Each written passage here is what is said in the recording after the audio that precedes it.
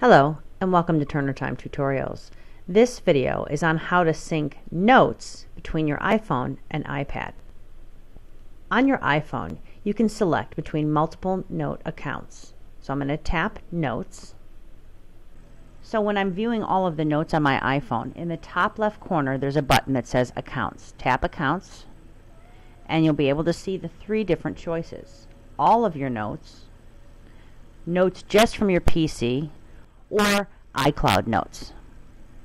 I choose on my iPhone to do all notes. That way I can view any particular note that I typed on either my iPad, my iPhone, or my iPod, and even notes that I typed from my PC. So you're only going to have to change this setting on your iPhone. Your iPad and your iPod Touch are set to iCloud as the default.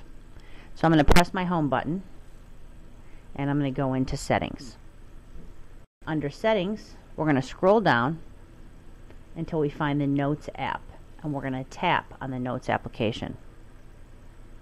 You'll see a choice. You can change your font if you like, but what we're concerned with is the default account. So tap Default Account, and you're going to want to make sure that there's a check mark next to iCloud.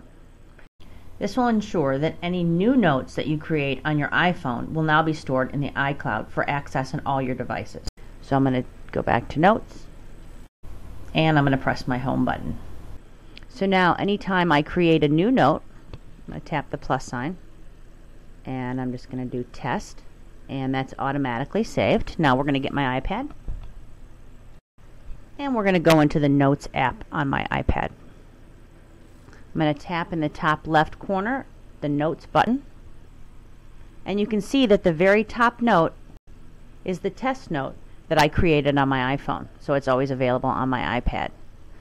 Anything I create on my iPad, let's go ahead and do that. For example, I'll press the plus sign, and I'm going to type in Test iPad, and we'll go back to my iPhone. I'm going to tap on the Notes application.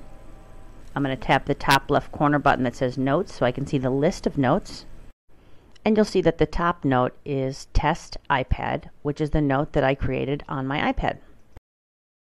So once you set the default account on your iPhone to be iCloud, and under Accounts on your iPhone, you want to make sure that you're selecting all notes. So that's very easy to sync your Notes application between your iPad, your iPhone, and your iPod Touch. If you have any questions, please email info@getturnertime.com. Thanks for watching and have a productive day.